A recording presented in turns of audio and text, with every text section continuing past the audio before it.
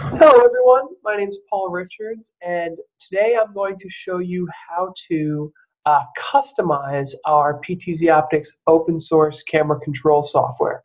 Um, One of the really cool things about this software is that you can actually have pictures go with your presets, which is really cool.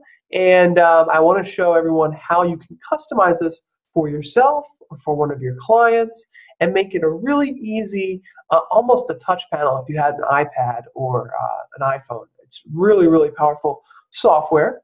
And the first thing you need to do is obviously download the camera control software, which is free on our website. I already have a video on how to do that and how to locate your camera on the network.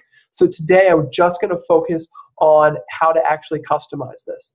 So as you can see, I've got 6 presets with icons and then 3 that are just kind of customizable.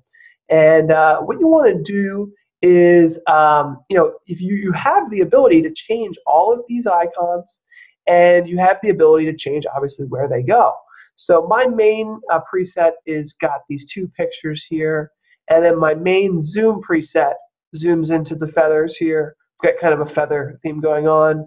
My microphone, which I don't have in my living room here, is these feathers, and then my microphone zoom is actually zoomed in of that.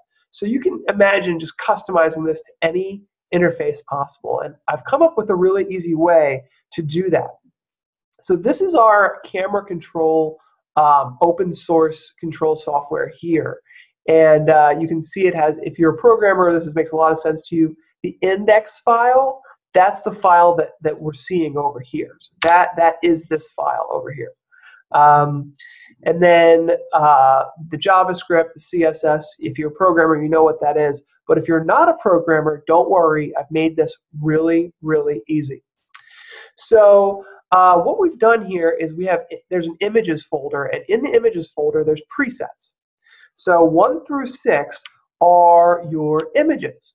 So if you don't want the main camera preset 1 to be a picture of a folding chair, and you want it to be a picture of a podium, for example, what you would do is you would find your picture, and I'm just going to find a picture of a podium here for this one example. So podium icon. And of course, here's one right here. So I will save it. And I'm going to open it in Photoshop. And we're going to have the Photoshop file available as well. So this will be really, really easy for you guys, because you do want to make sure that you maintain the correct image size. So I'm just going to scale down. It's kind of a small image. This is the Photoshop file that you'll find in that folder. Let's just take a little bit here. Scale everything down. There's probably an easier way to scale this, but I'm just going to quickly scale it down to where we need. It's a big file. Here we go. Getting close here. Okay. Here is my podium.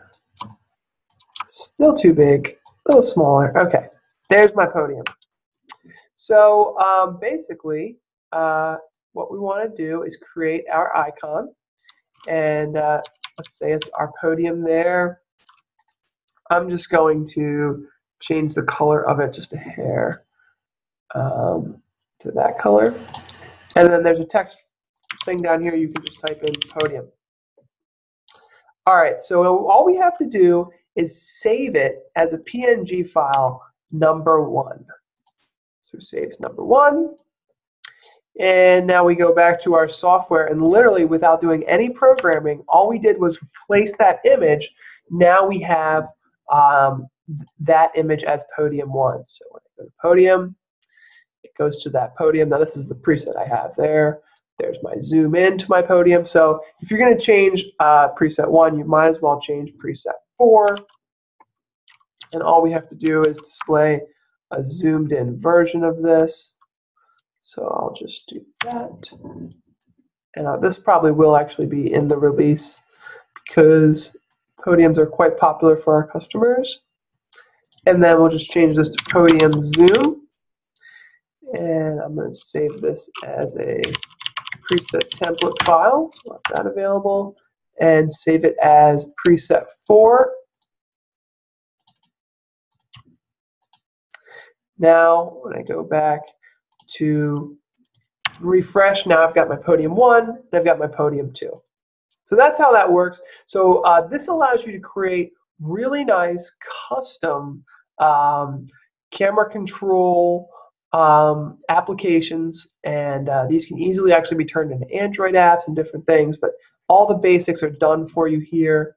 This is where you can assign your presets, which I've already done, and then in the very beginning, you do want to find your IP address and add that in there.